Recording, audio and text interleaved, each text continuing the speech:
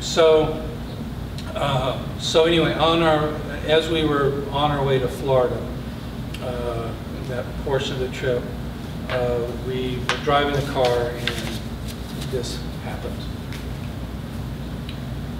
I have a nickname for my kids and my wife. My wife is named Knight's Mama, because that was a blog name that she had. She's the mama to Knight's. As Knight's Mama occasionally does as we leave one city for another, she telephoned Mac Daddy, her father, to keep the maps and calendars up to date. This morning he was feeling a bit out of sorts. His eye hurt and he had a headache coming on. Other than that, his day was starting. I listened in, but kept the monster pointed south. When Knight's Mama hung up, you know we don't do that literally anymore, I could tell that she was troubled. He didn't sound quite himself, she said. The miles slowly passed under us.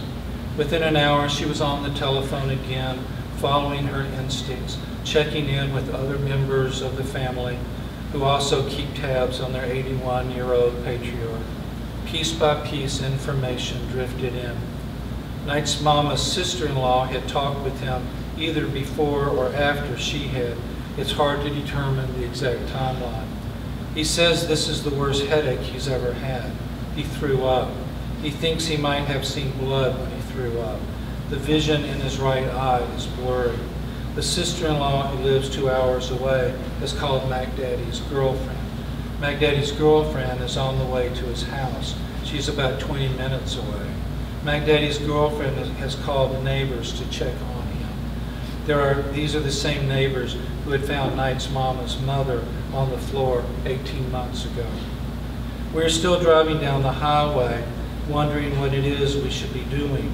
How serious are things? Why isn't anyone calling us and telling us what's happening? Dr. J and Captain Crunch, those are my two sons, sat in the back seat listening to their mother. I turned around a little and saw the captain was focusing too intently on his Kindle and the Minecraft world he has been living in for the past few months. I asked if everyone is okay. Both nodded in a way that told me they didn't want to go further into this. Look, it's early. We don't know what's happening. We are still waiting for more information. A couple of more calls and we learned a little more.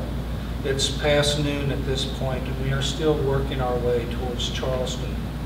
Mac Daddy's girlfriend, who was once a nurse, believes it was a stroke. She called the ambulance before she left her house. When the neighbors arrived, Mac Daddy was very pale and was sweating a great deal on his forehead. When EMS arrived, they gave him some tests. He seemed confused. He couldn't hold his right arm as long as he did his left. The EMS have taken him. They are going to the Wills Point Airport. The care flight helicopter was somewhere nearby and will meet EMS at the airport to fly him to Tyler, the regional hospital. There seemed to be some disagreement if Mother Frances and Tyler is the best hospital. Someone who, the girlfriend, the neighbors, recommend Parkland in Dallas. Mother Frances has a special ICU ward for stroke victims. It's the closest.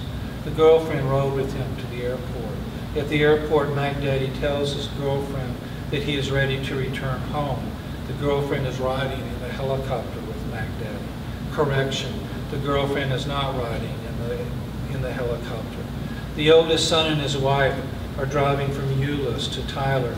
We do not know what his condition is. And we keep driving south, the frustration building. Will we ever get to Charleston? The panic crept closer. Knight's Mama remained brave. Occasionally, she let some tears come. Is he going to die? Goes on. He did not die. Just so that you know. You got to finish that part. He did not die. On the way here, Knight's Mama, Colleen, called him and he's on his way to Branson. With his girlfriend. He's not all there, but he's not back 100%, but he's there. Am I done, or should I read one more? How about one more and then I open up to questions? Okay.